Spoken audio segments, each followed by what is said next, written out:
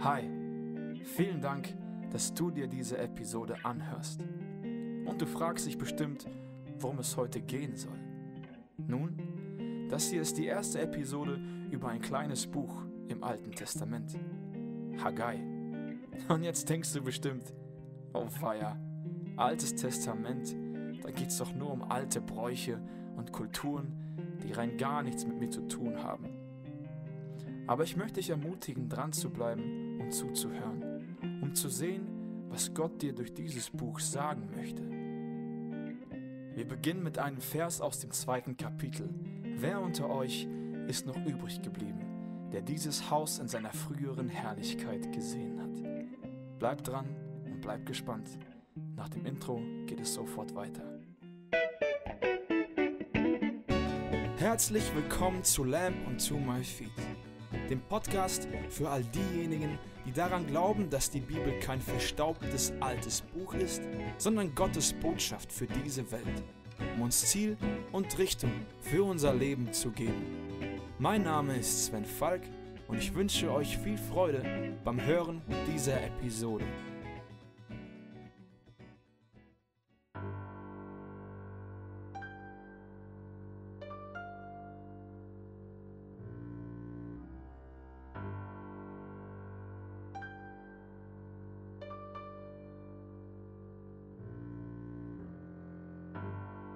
Wer unter euch ist noch übrig geblieben, der dieses Haus in seiner früheren Herrlichkeit gesehen hat?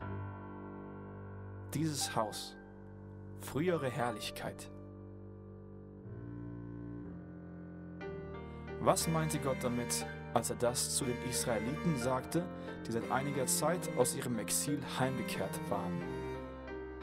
Er sprach von seinem Tempel, der zerstört wurde, als die Babylonier Jerusalem einnahmen und die Israeliten als Kriegsgefangene nach Babylon verschleppten. Dort verbrachten sie ca. 70 Jahre im Exil, bis Babylon seinerseits von den Persern erobert wurde und der persische König Kyros die Israeliten mit dem Befehl, Gottes Tempel in Jerusalem wieder aufzubauen, zurück in ihre Heimat sandte. Kyros Nachfolger verbot auf Drängen von Israels Nachbarvölkern den Tempelbau wieder. Die Israeliten leisteten dem Verbot Gehorsam und vergaßen Gottes Befehl, seinen Tempel wiederherzustellen. Stattdessen bauten sie ihre eigenen Häuser, während der Tempel weiter verwahrloste. Doch genau an diesem Punkt stellt Gott ihnen die Frage: Wer unter euch ist noch übrig geblieben, der dieses Haus in seiner früheren Herrlichkeit gesehen hat? Wer von den Heimkehrern war denn alt genug, um sich an die Schönheit des Tempels zu erinnern? Wem aus dieser exilischen Generation war er noch bewusst, welchen Einfluss der Umgang mit diesem Haus einst hatte? Vermutlich waren es nur noch einige wenige, denn alle unter 70 Jahren hatten es nicht erlebt.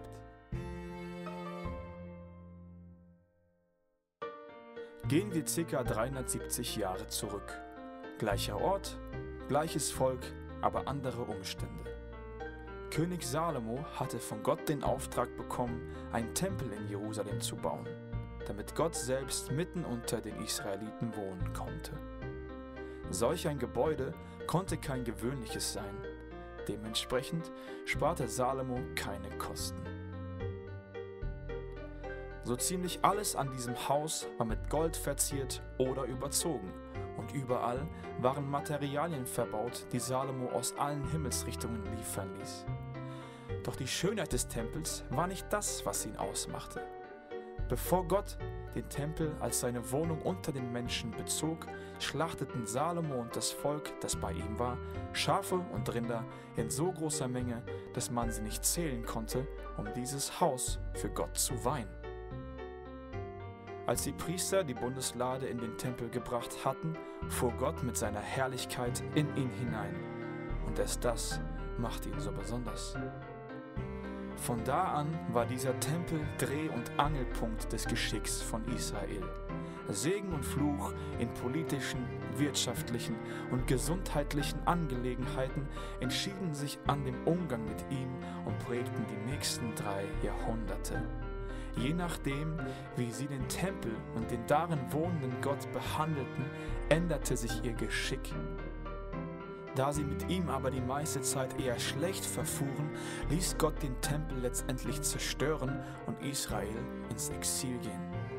Doch wo sie nun zurück sind, fragt er sie: Wer unter euch ist noch übrig geblieben, der dieses Haus in seiner früheren Herrlichkeit gesehen hat?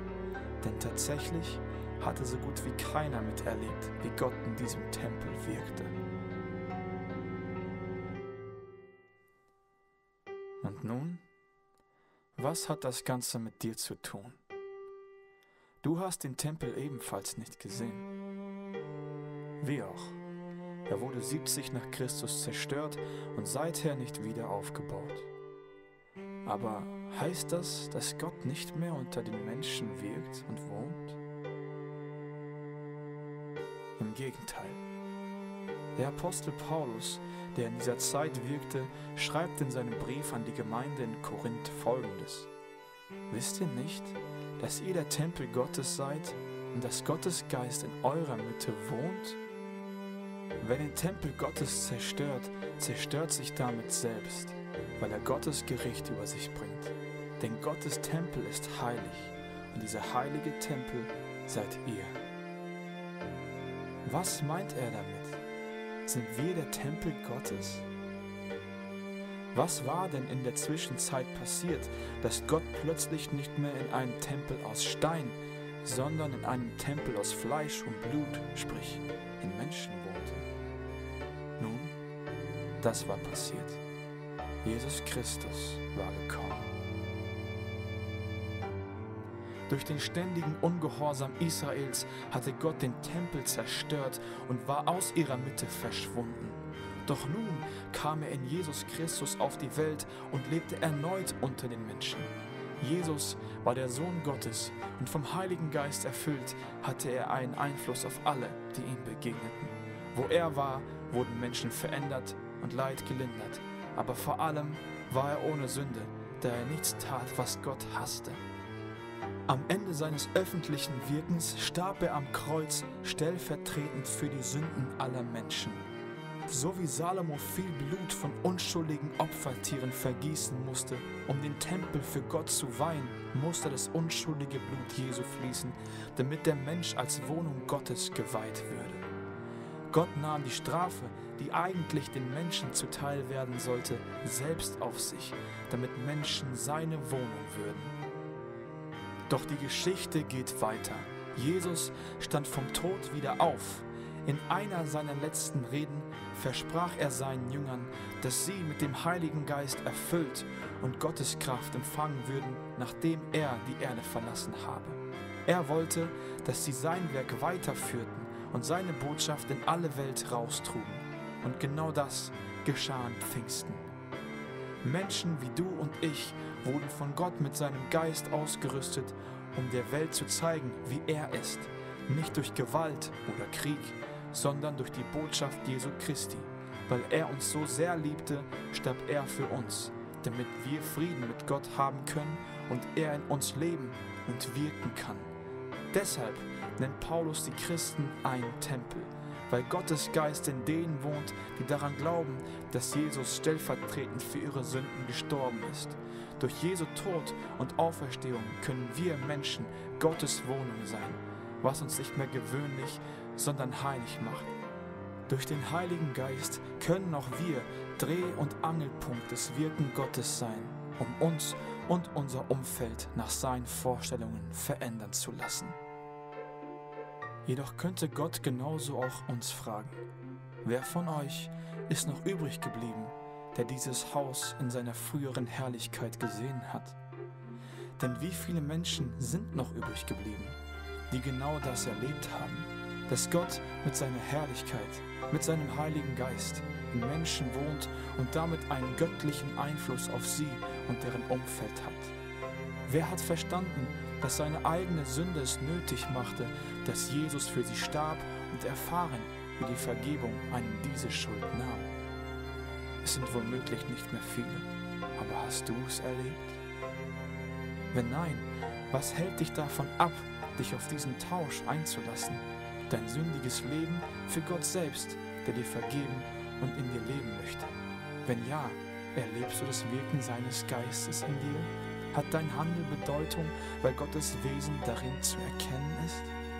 Erinnere dich an den Tempel, der du bist.